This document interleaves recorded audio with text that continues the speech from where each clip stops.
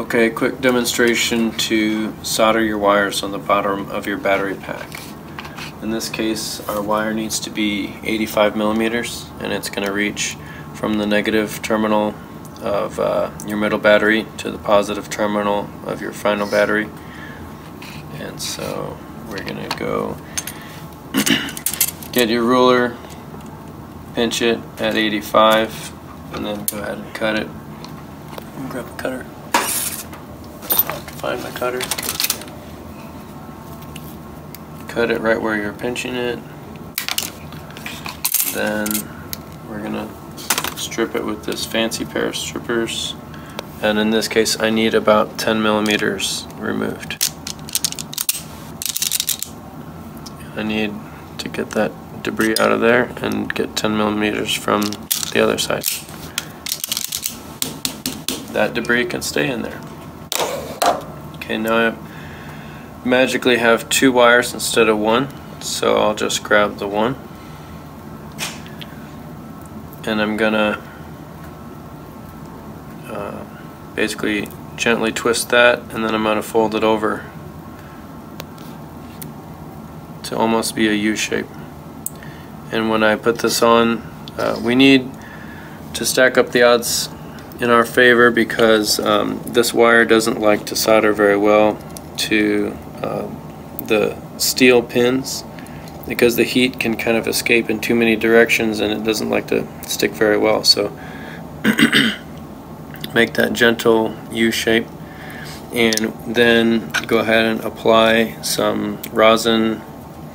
In this case it's a rosin flux pen, as much as you can make contact with on your wire and on the pin.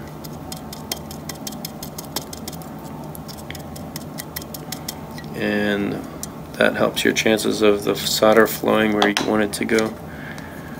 And then try to pinch that so that you have a clean location of, you don't want metal spread out everywhere, you want it concentrated right where you want the solder to flow. So you can heat up that region with your iron, get the solder to flow in there, and then get out of there so you don't melt any plastic.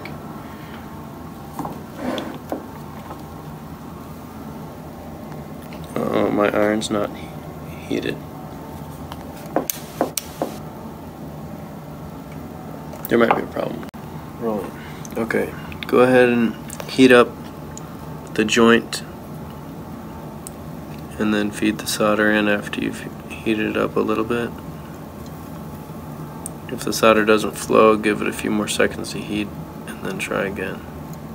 And then just flow quite a bit of solder in there so you don't have loose strands. If you're smart, you'll use a fan, not like me.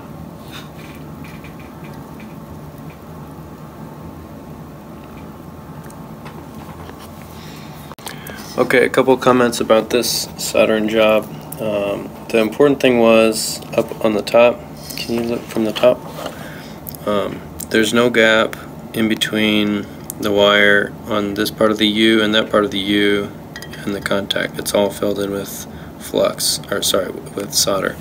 So that's probably the most important thing, is that you don't have looseness and you put in enough solder.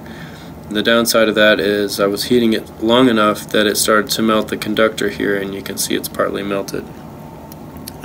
Right now that's not going to cause any kind of problem, but it's just, be aware you're heating up this whole area. And then the last comment is, please note that you don't have almost any extra wire at the end. So the 85 millimeters is a minimum, but this is going to keep it nice and clean. If you don't take too much material away on your first bend, then you'll have enough material on the second bend. And I'll try to demonstrate here, although it might take two hands, how we can still bend this around here.